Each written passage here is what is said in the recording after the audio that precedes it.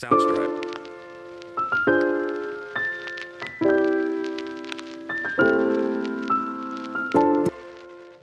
Welcome to Philosophy Acquired, where every episode unlocks secrets to a better you. Hit subscribe and join our community of curious minds on a journey that will leave you craving for more.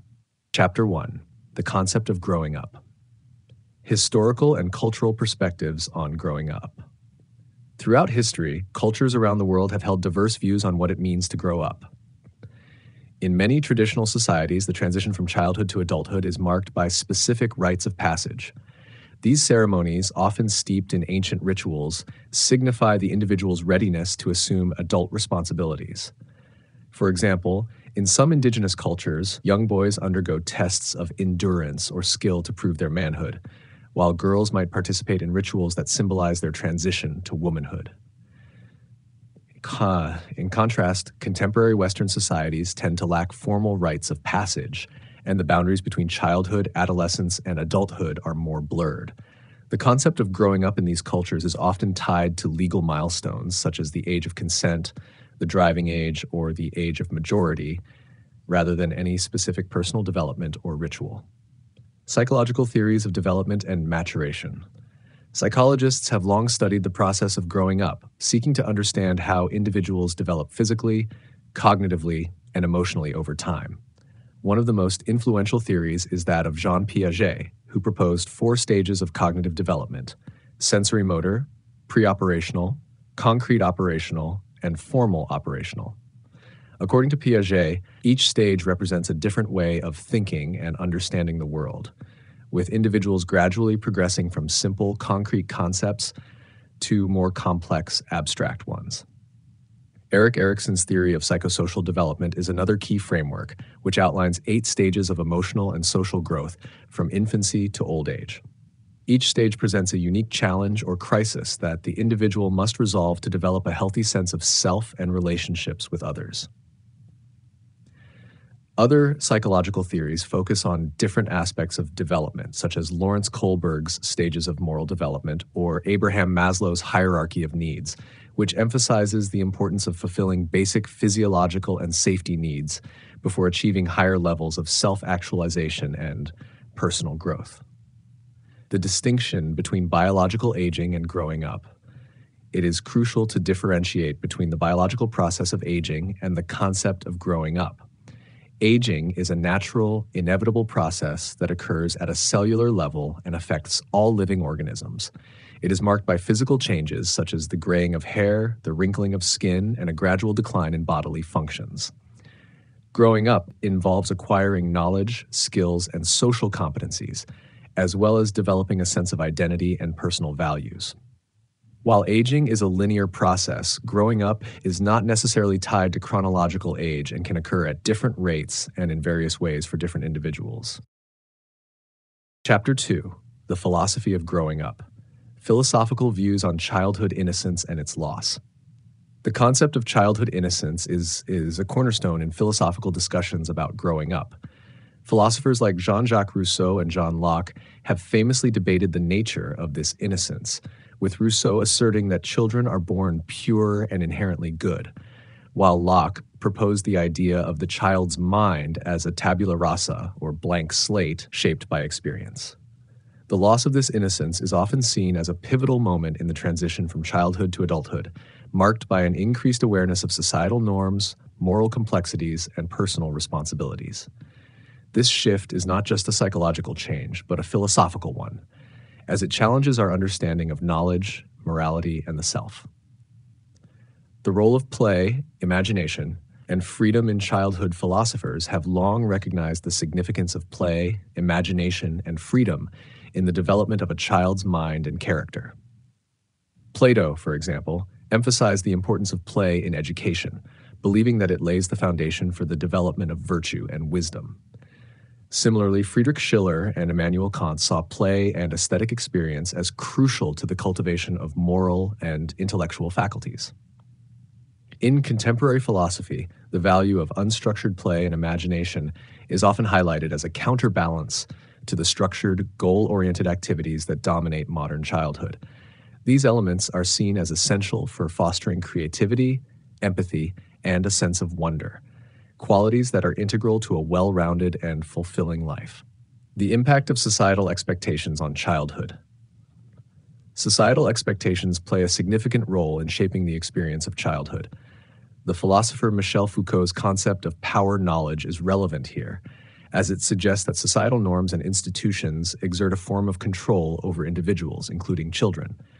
This can be seen in the way education systems, parenting styles, and cultural norms influence what is considered appropriate behavior, knowledge, and ambition for children. The pressure to conform to these expectations can lead to a loss of individuality and freedom, as children learn to navigate the complexities of social conformity and personal identity. Moreover, the increasing emphasis on achievement, competition, and early specialization in contemporary society raises philosophical questions about the purpose of childhood and the values we impart to the next generation. In conclusion, the philosophy of growing up encompasses a wide range of themes, from the innocence and freedom of childhood to the challenges posed by societal expectations. By examining these topics, we can gain a deeper understanding of the complexities of human development and the values that shape our lives from an early age. Chapter 3, Adolescence and Identity Formation. Adolescence is a critical period in the philosophy of growing up, marked by profound physical, emotional, and cognitive changes. It is during this time that individuals embark on a journey of self-discovery, grappling with questions of identity and autonomy. This chapter delves into the complexities of adolescence, exploring the intricate dance between conformity and rebellion and the quest for a unique sense of self. Exploration of the self during adolescence. The onset of puberty heralds the beginning of adolescence, a time when individuals start to view themselves and the world around them through a new lens. This period is characterized by a heightened sense of introspection and self-awareness. Adolescents begin to question their place in the world, their values, and their beliefs. This exploration of the self is driven by a desire to understand their own identity, separate from their parents and family.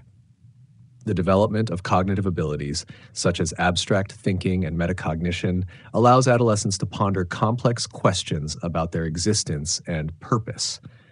They start to form their own opinions and beliefs, often experimenting with different roles and personas. This exploration is a necessary step in the formation of a stable sense of self, which will guide them through adulthood. The quest for identity and autonomy. The search for identity is at the heart of adolescence. Erik Erikson, a prominent psychologist, described this stage as the crisis of identity versus role confusion. Adolescents are faced with the task of forging a clear sense of who they are and what they stand for, a process that is both exhilarating and daunting. Autonomy, the sense of being an independent self, becomes a crucial goal during this time.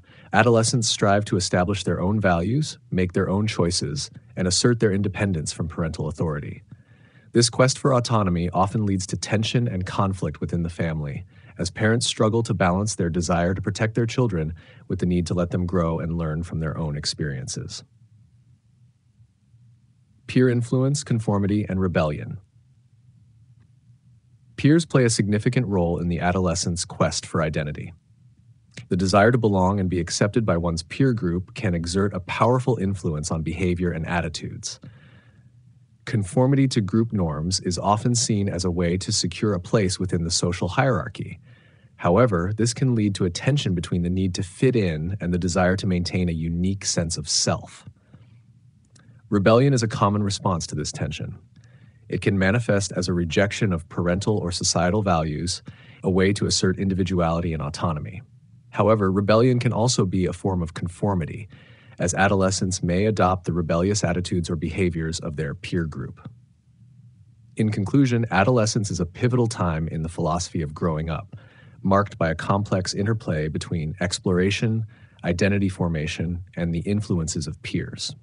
It is a period of both vulnerability and opportunity as individuals navigate the challenges of becoming their own person.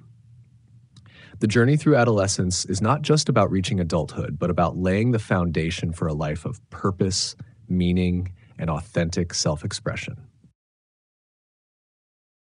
Chapter 4, Aging and Wisdom. The philosophical significance of aging and mortality. Aging and mortality are inescapable aspects of the human condition.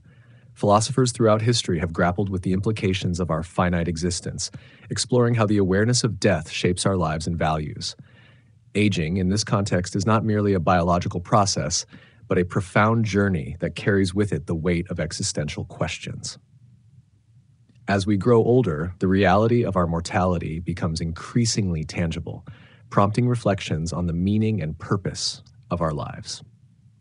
The philosophical significance of aging lies in its ability to bring into focus the essential aspects of our existence. It is a reminder of the transient nature of life and the urgency to live authentically and meaningfully. Mortality serves as a backdrop against which the drama of life unfolds, pushing us to confront the fundamental questions of who we are and what truly matters. The pursuit of wisdom over a lifetime. Wisdom is often seen as the ultimate goal of the aging process, a sought-after treasure that comes with the passage of time. However, the pursuit of wisdom is not a passive endeavor. It requires active engagement with life's experiences and challenges. Wisdom is not merely the accumulation of knowledge, but the ability to apply that knowledge with discernment, empathy, and humility. The philosophical journey towards wisdom involves a continuous process of learning, unlearning, and relearning. It is about cultivating the capacity to see the world from multiple perspectives, to understand the interconnectedness of all things, and to navigate the complexities of human existence with grace and compassion. As we age, we are presented with opportunities to deepen our understanding of ourselves and the world around us, to refine our values, and to live with a sense of purpose and integrity.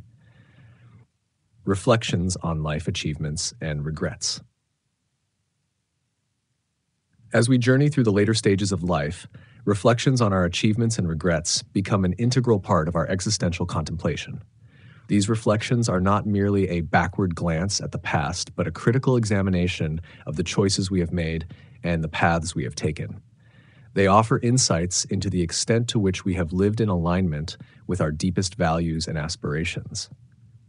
Life achievements are sources of pride and fulfillment, markers of the impact we have had on the world and the legacies we leave behind. They are reminders of the resilience, creativity, and determination that have characterized our journey. On the other hand, regrets are an inevitable part of the human experience, highlighting the moments of missed opportunities, unfulfilled potential, and the divergence between our ideals and realities. The interplay between achievements and regrets serves as a catalyst for growth and self-awareness. It prompts us to reevaluate our priorities, to make amends where possible, and to embrace the wisdom that comes from a life well lived. In the twilight of our years, the tapestry of our experiences, woven with threads of joy and sorrow, success and failure, forms a rich narrative that speaks to the beauty and complexity of growing up. In conclusion, aging and wisdom are intimately intertwined in the philosophical exploration of growing up. As we navigate the terrain of our lives, the pursuit of wisdom becomes a guiding light of illuminating the path towards a deeper understanding of ourselves and the world. In the face of mortality, we are called to embrace the fullness of our humanity, to live with authenticity and courage, and to leave a legacy that reflects the wisdom of a life well lived. This is the end of the episode. I hope you enjoyed it, and please leave a follow as I do this for free.